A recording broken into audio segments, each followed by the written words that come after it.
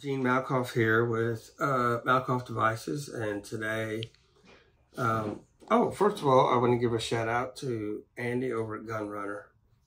He's a good guy, and he and I have talked a lot. The stuff that he puts out good stuff. Anyway, today we're going to talk about the lubing and cleaning of O-rings on your flashlight. This is something that you probably, if your flashlight sees heavy use once a month, once every couple of months, whatever. At a minimum, I would do it every 6 months, just because these things can get gunky. First thing you want to do is get that O-ring off. Now, don't spend a lot of time trying to pick at it and get it off. If you squeeze and shove over to the side, you can grab it.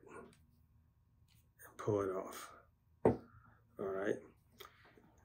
Then I'm going to just take and now I try not to use solvent on the O-rings because it can eat into the rubber and damage it if you're too aggressive with it. But just a good wipe on there is good. Wipe the front a little bit. Then I'll take my flux cleaner and just run around here. You can see down in the threads. You'll see if you see gunk and stuff in there. Cleaning them out. Sometimes I'll even take. Let's see. Sometimes I'll even take my Q-tip and kind of pinch it and pull it a little bit to make like a little peak there. And then that will actually go down into, if you've got a particular area that's got lots of gunk on it, so you can clean that out.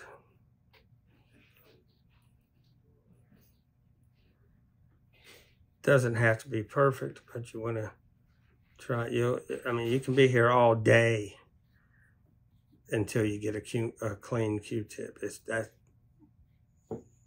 That's not necessary unless you haven't cleaned this thing in 3 years or something. So I just want to wipe out the old stuff. Also want to wipe off this surface here, which is the mating surface. The ground passes through here to this brass ring. If you don't have a high-low switch, then it is a silver-looking ring, a bare aluminum ring. So you want to clean that ring also. Just a quick swipe around in there. Clean the little pin, that little pin that's right there. Make sure that's clean. You can see that doesn't look too bad. Then I'll take and run it around the threads on the inside.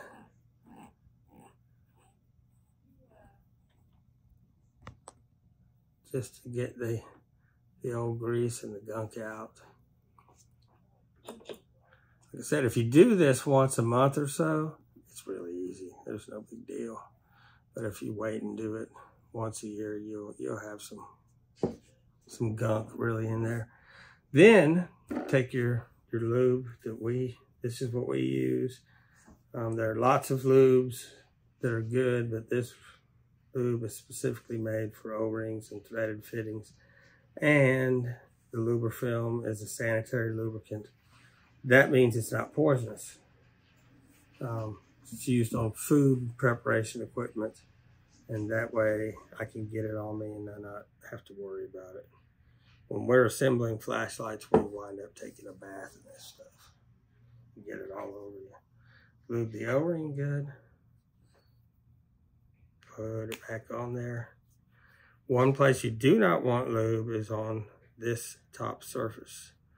The primary cause of flickering in flashlights has been that I've seen. You either get a crumb or something stuck in there, or you got too much lube in there and you don't get good contact.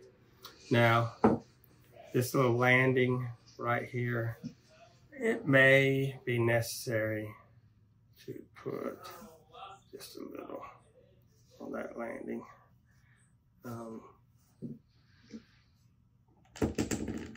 Basically, you can do the same thing to the tail cap threads, but that is really all there is to it. You got the low, oh no, you got the high and then the low. And you're good to go.